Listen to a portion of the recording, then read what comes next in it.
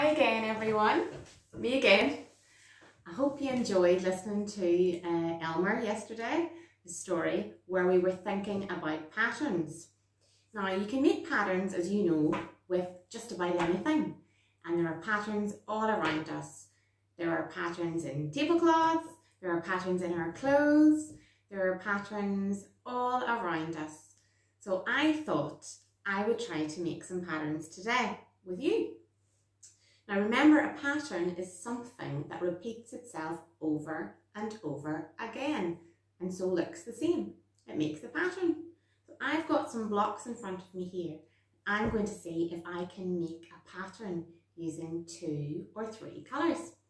So I'm going to start off, and my first pattern that I'm going to try and make is a pattern with red and green cubes. So the first one I'm going to use is going to be red.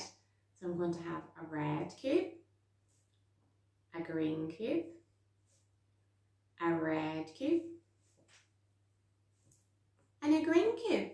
So far my pattern is red, green, red, green. And it really helps me when I'm working on pattern that I say it out loud. That helps me remember what my pattern is. So what will come next in my pattern, boys and girls? My pattern is red, green, red, green.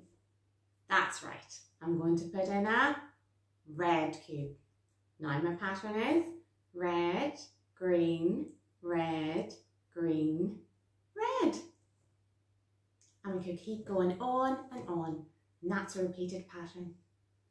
I wonder if I could make a pattern with some of the other colours and see if you can help me. I'll just move these back. I'll maybe try this time and make a pattern with yellow and blue. So I'm going to start off with yellow. Yellow, blue, yellow. What's going to come next? That's right, blue, blue. Yellow, blue, yellow, blue. And what's going to come next, boys and girls? That's right, yellow. So now I have made a pattern with yellow, blue, yellow, blue, yellow. And that's a repeated pattern. If you want, you could use maybe 3 colours in your pattern. Do you think you could try and do that with me? I'm going to choose green, blue and yellow for my pattern. So I'm going to start off with green. I'm going to use green, blue, yellow. What's going to come next, boys and girls, in my pattern? I've got green, blue, yellow. That's right, green, green. And what's coming next? Blue, green, blue, yellow, green, blue. What's coming next? Yellow. That's right, boys and girls. So you've now made a repeated pattern with 3 colours, and you could keep going and going with that and make a really big long pattern.